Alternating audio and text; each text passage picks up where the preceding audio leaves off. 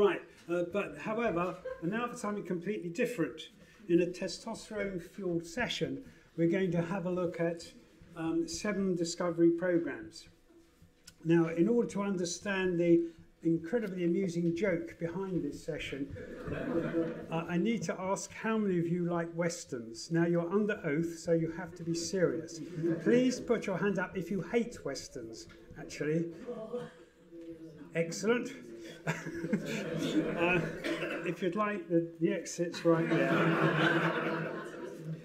How many of you have seen a film by Akira Kurosawa? That's the Seven Samurai. Excellent, that's better. You can stay. How many have seen a film called The Bug's Life? Disney Studios, 1999. Excellent. They're all the same story of the Magnificent Seven. So you'll roughly understand that the Magnificent Seven is all about a community which has been plagued by robbers stealing all their valuables, all their food, but they were saved by 7 wonderful people or wonderful teams which got rid of the robbers. That's the basic story of all those films, and that's roughly what I'm going to be talking about today. There is a connection, and the connection is there are many communities all around the coast of England who are having their maritime heritage washed away, being robbed by the North Sea, the English Channel, the Irish Sea and the Atlantic. Now, in order to save those communities from those robbers, I told you it was contentious, a number of programs have been set up, but the first of which, the gang leader, is the Thames Discovery Program. And here you see them having a workshop, and here you see I think someone who's a rather cuddlier version than Elliot Ragg. Now, and so, yes, that's after he had his hair cut. No, that's, yeah, well, anyway. So the Thames Discovery Programme was the first of these gangs that went around saving the country from the ravages of coastal erosion. That's that one. Right. And what we're announcing today is that the CITiZAN project, the Coastal and Intertidal Zone Archaeological Network, is setting up another 6 discovery programs. So we'll now have magnificent 7 discovery programs. And these are in Humberside, Liverpool Bay, Mersea Island in Essex, the Coal and Blackwater, the East Cape Coast, Solent Harbours and Devon rivers. So very different topographical areas and very different catchment areas in terms of social diversity. Each of these new discovery programs will be embedded in a local university to ensure that we have a strong research component in the work that we do. So, how we approach things. In the first year of CITiZAN, all those years ago, we worked with the evidence from the Rapid Coastal Zone Assessment Surveys, an amazing pioneering project by Historic England which gave a snapshot of the features, archaeological features, which have been eroded by coastal erosion right around the English coast. This started about 2000. So already a lot of the features seen in the Rapid Coastal Zone Assessment Surveys have gone, and a lot of new features which weren't on those surveys have appeared. So we spent the first 3 years of the CITiZAN project trying to ground truth, as they say, the features found during the Rapid Coastal Zone assessments right the way around the English coast. This proved a little exhausting, so in our second phase, the next 3 years, 2019 to 21, we're going to develop what we call the intensive coastal archaeological surveys, focusing on these areas and looking in great detail and putting them into the evidence into context. So we're not attempting to do the whole coast, we're attempting to do a little more focus work, or a lot more focus work, on each of those 6 Discovery Programme areas, the new Discovery Programme areas. We're using the same themes as we developed in the previous year, which are nautical archaeology, coastal defence, coastal industry, lost landscapes and lost settlements, but we're setting them all into the wider context of coastal change, sea level change, which are the archaeologically viable proxies, quantifiable proxies for climate change. For example, if we look at coastal defences, we find a pillbox which in 1940 was built on top of the bank, and now it's on the foreshore. That's evidence for coastal erosion as well as evidence for coastal defence. So that's the framework we work with, and I'll just briefly run through some of the Discovery Programme areas we're dealing with. Up on Humberside, this area here in Yorkshire, for example, massive coastal change on the east coast. Here these red dots represent 36 medieval settlements which have disappeared or have been resettled further inland because coastal erosion is so severe on that part of the coast. Over here, this is not in Yorkshire, but shows you in the space of 1998 2007 how the coast at Haysborough, which is just round the corner from that slide, has disappeared. That's the modern coast, and that's the coast in 1998. It's all disappeared. Massive coastal change due to these extreme storm events and rising sea levels. But I want to say a little bit about the people who work in Humberside. We're always standing on the shoulders of giants, and this particular giant is a chap called Ted Wright, who was one of the first people to undertake systematic archaeological foreshore survey, and as a result of that he found no less than 3 Bronze Age boats. Elliot would like to find a quarter of one. This is what you wear if you're doing intertidal zone survey in the 30s and 40s. And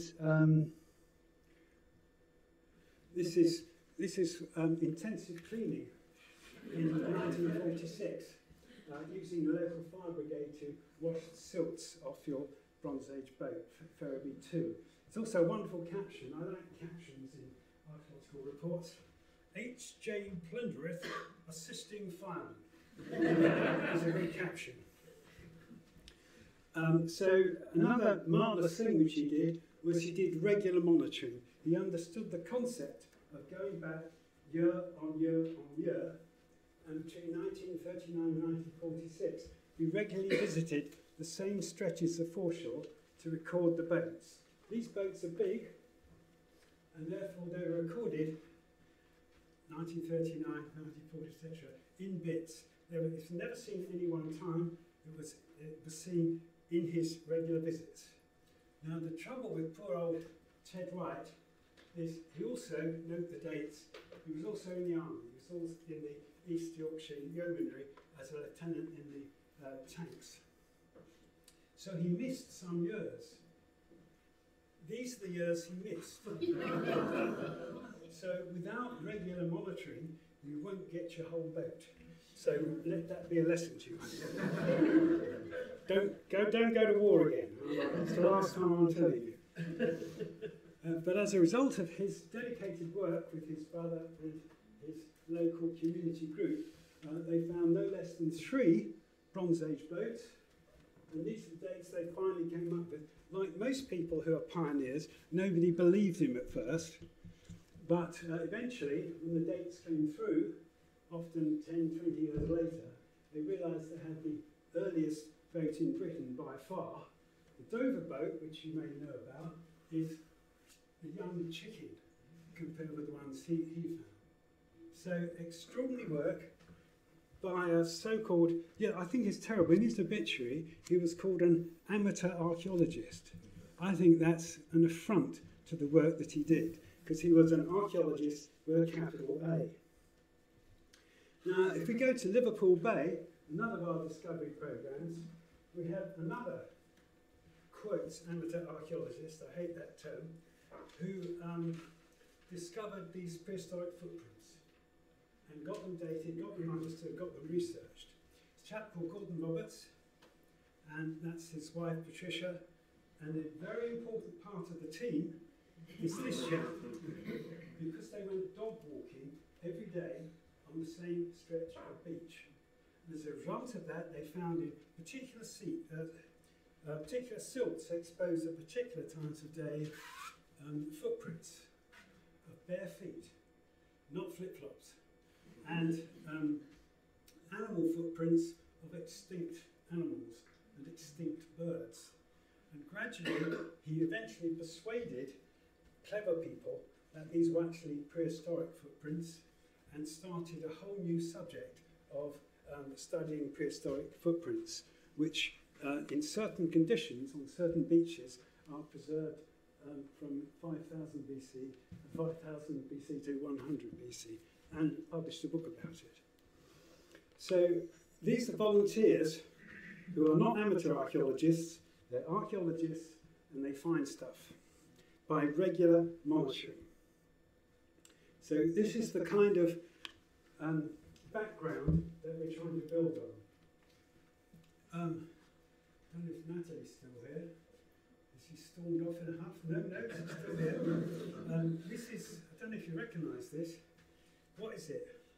Oh, I couldn't possibly say. This is one of the...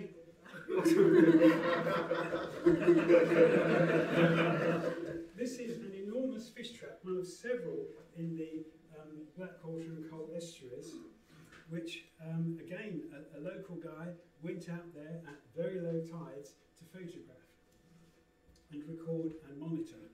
And nowadays we say, oh yes, the Anglo-Saxon fish traps of Essex. But again, it was because of these local guys, long before CITiZAN or the TDP were actually recording these things. There is a heritage, a legacy we're working with. And look at the sea salt sites, the so-called Red Hills. Again, this was the result. We now know these are sea salt manufacturing sites. The first ones were studied, not knowing they were sea salt sites, in 1879. And various Essex groups, volunteering, local societies, got together to study them, the West Essex Group and ultimately the Colchester Archaeology Society, studied them and published the definitive work on them, which is still the definitive work on them.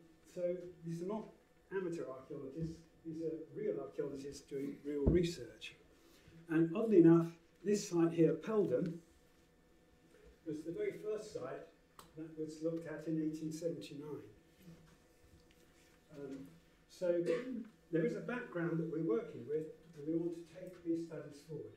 Now, once again, these sites relate directly to ancient sea levels.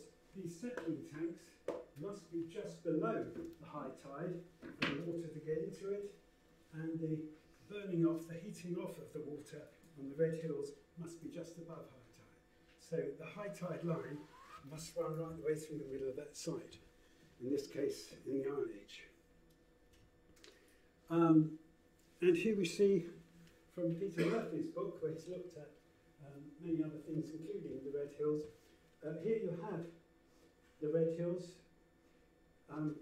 inland here, underneath the salt marshes, exposed on the open foreshore here.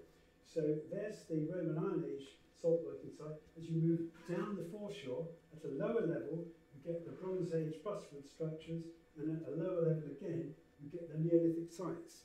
So you're able, by looking and dating and levelling these foreshore sites, you can put in the levels of high tide in different periods.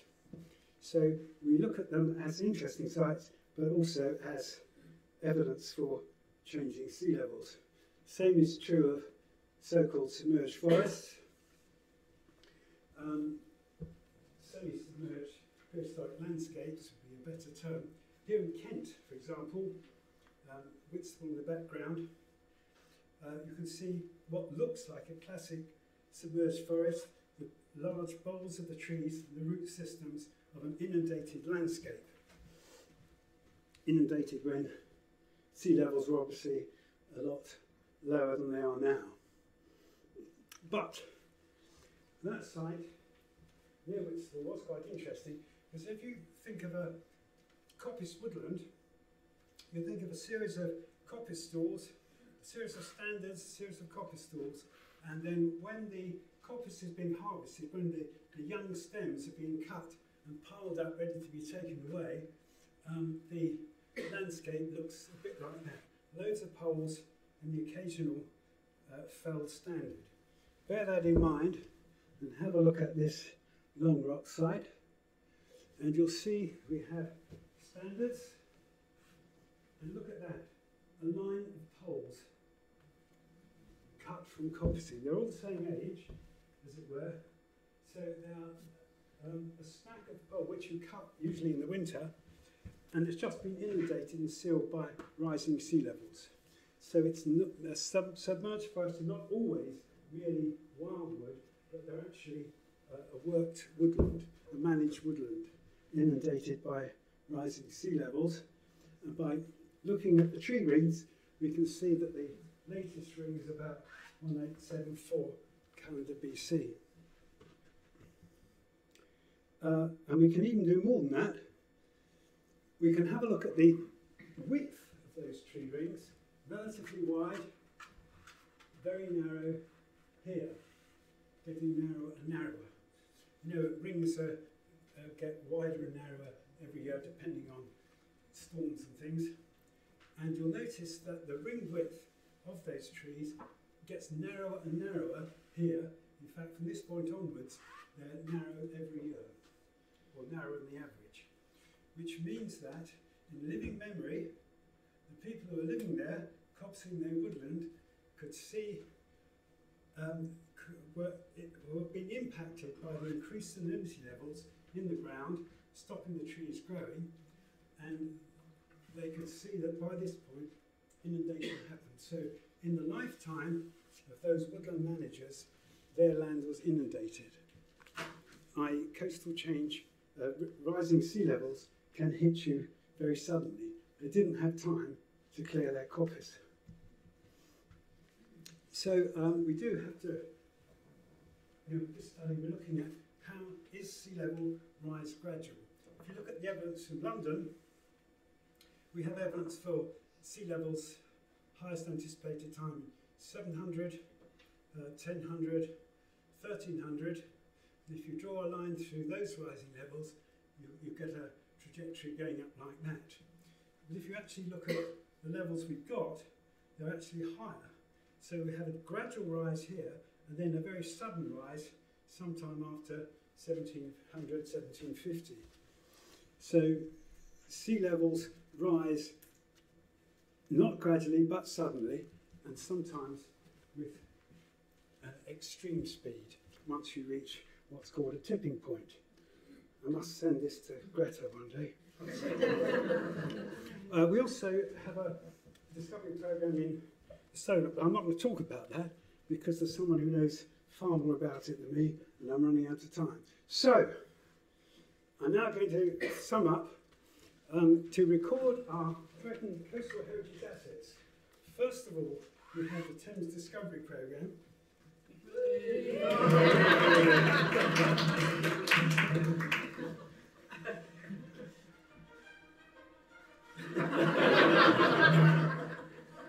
And then they were joined by 6 more flagship discovery programs.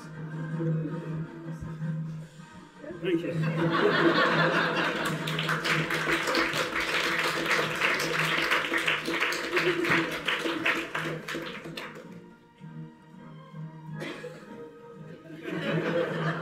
Ready to switch off?